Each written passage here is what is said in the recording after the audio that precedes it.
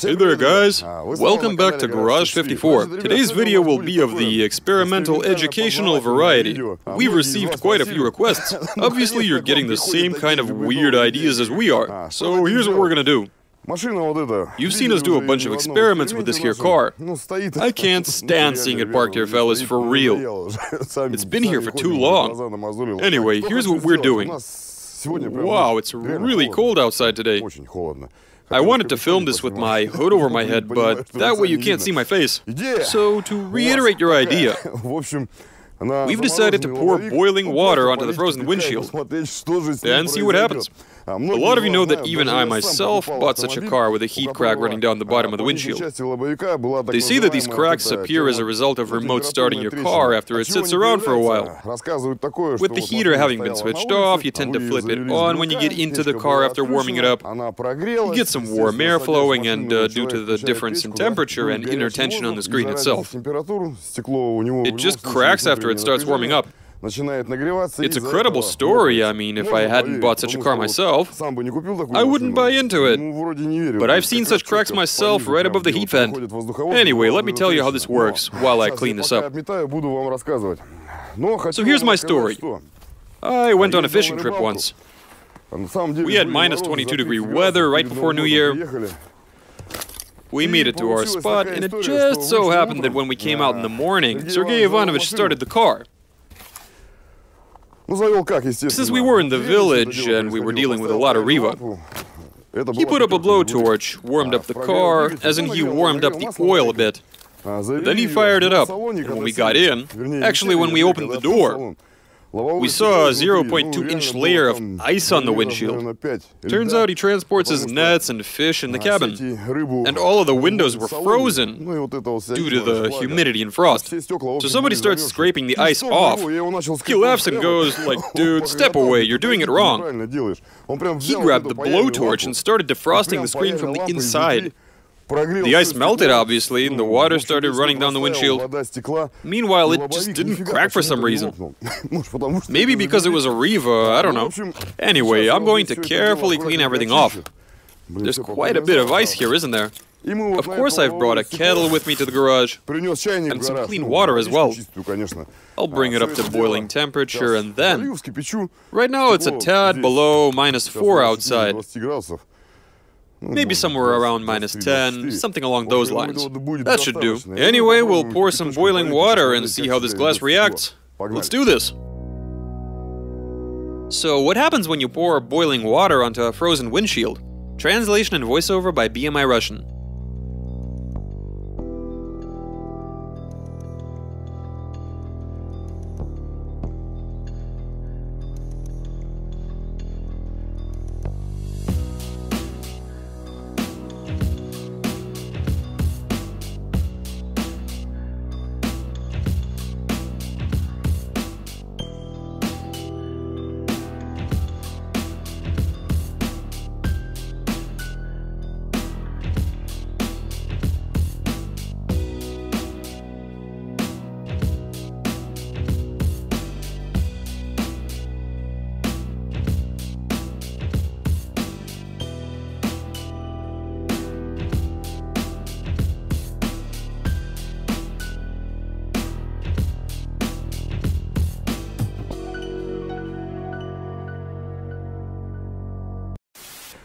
So yeah guys, everything's ready. We've boiled some water.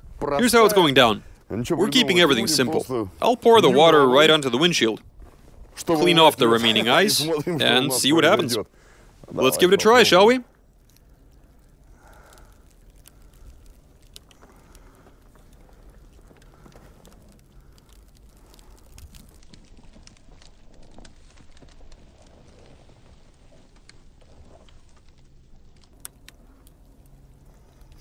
You can hear it crackling and popping.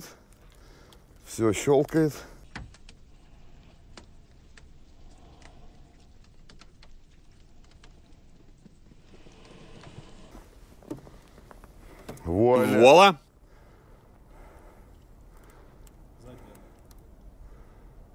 What gives? Anyway, as you can see, nothing happened. I mean, seriously, like nothing. That's kind of surprising, actually. That seems to be the difference between domestic and foreign glass. The former can take anything you throw at them. Right. Maybe we have a Porsche or a Bentley parked nearby. We can heat up some more water and pay it a visit. So yeah, guys, let's have a look at the results. The water probably cooled off a bit while I was bringing it here, but even if it's 208 degrees, we still have a huge difference in temperature. And I just don't get why the glass didn't crack. Maybe because we're dealing with a Lada. That's the only explanation that comes to mind. I mean, the glass on import cars does tend to break. Probably, I mean, I've never tried pouring boiling water onto them. Whatever, this screen can live for the time being. It seems to have fared pretty well. But we still have the rear window, haven't we? I reckon we try pouring some water onto that. I'm gonna have to clean it first, obviously, since it is covered with a thick layer of snow. Let me just give it a quick clean. I've already fired up the kettle. Just waiting for it to get to boiling temp. Then I'll whip it out and give it a go. Hopefully we will see some sort of positive result and get some damage happening. Right, so we've got another boiling kettle going on. The rear glass is ready for action. It's covered with a bit of ice, which is quite normal. Let's have a look.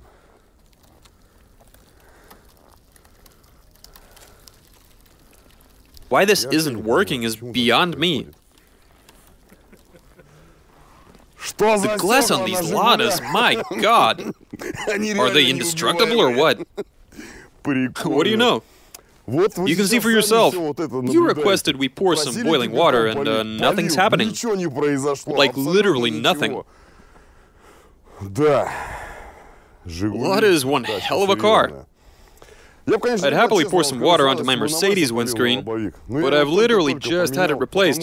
I caught what the glass repair people call a breadwinner. So when I called Yuri, by the way, hey Yuri, why don't you come down here and explain why they ain't cracking?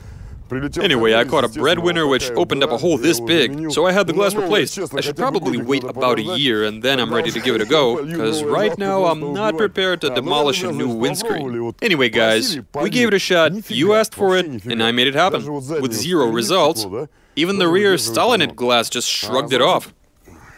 Here's what we're gonna try. We received quite a few requests for us to fill the cooling system with liquid nitrogen.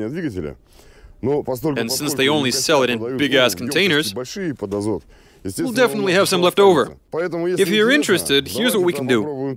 First, we'll try freezing the glass with some liquid nitrogen.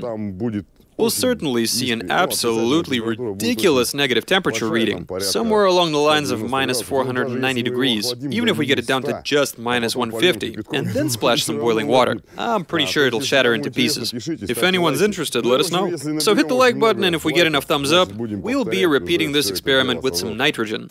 One more thing, guys. We see a massive amount of people posting the same photo every day in our public. This one. A lot of you want us to make an attempt at creating a working, running ass-mobile, ass-car, or whatever you want to call it. You can think of a name. So yeah, a lot of people want us to make that happen. What have we got here? Basically, we've already got one half sitting right here. So if you're keen, we can find another car, cut it in half, weld the two halves together, install a few starter motors or electric motors of a different variety, since fitting a conventional motor won't be an easy task by any means. After that, we'll give it a go and see how that works out. If you'd like us to take another crack at it, let us know in the comments. I'll definitely make it happen, no worries. Anyway, that's it for today. Stay tuned, subscribe, make a few suggestions, comment, and see you later!